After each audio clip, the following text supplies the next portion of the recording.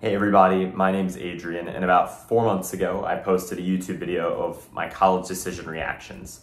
Thank you so much for all the love and support on that video. I never could have imagined that people wanted to see me scream, jump up and down, and just get bit by my dog, apparently. But in that video, I was able to get into some amazing schools that I was so lucky to get into.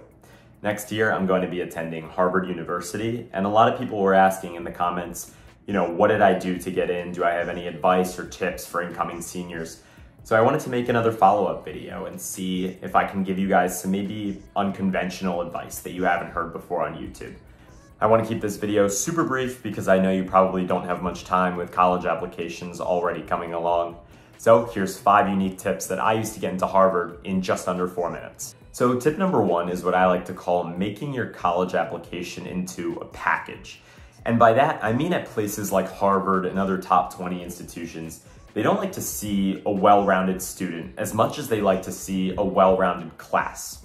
So when you're applying to these places, you really want to focus on 1 or 2 specific areas that you excel in. So what I mean by that is taking actionable steps in your college application process to show schools why they need to have you. Think about things so simple as extracurricular descriptions, writing essays, conducting interviews. You want to show them facets of yourself that you love and that you excel in. For me, those were 2 areas. That was advocacy and business. 2 things which I took really dearly and spent a lot of time on in high school. Now, tip number 2 is a little bit of a hot take. I really don't think that stats matter that much at all. I think that you need to get within that 25–50% of the GPA and SAT median, and you'll be fine.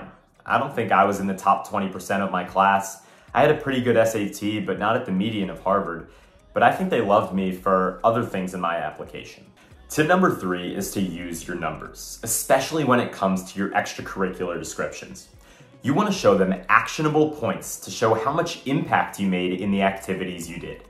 You also want to carry that over into your essays and your interviews and really show the college how much of an impact you made and how you're going to make a difference when you step on campus and into the world beyond.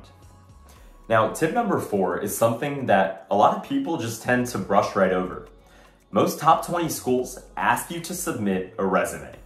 This is your chance to look professional to admissions officers and even gives you the opportunity to expand upon experiences and talk about new ones as well.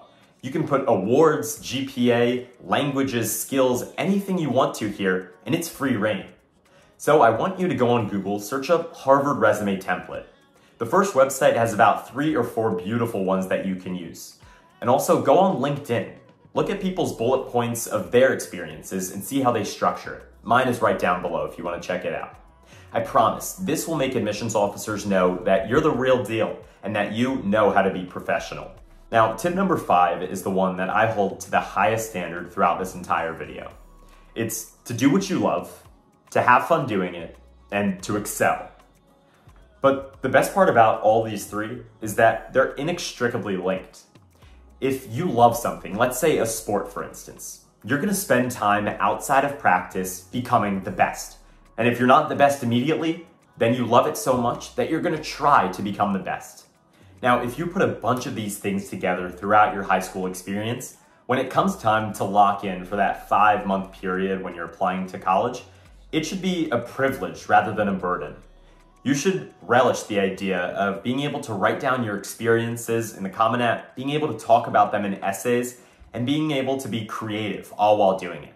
It should be fun, and it will be worth it. So those were some quick actionable tips on how to get into schools like Harvard. I have a lot more, so if you want to hear any, please let me know down below. I hope you guys have a great rest of your day, and I'll see you in the next one.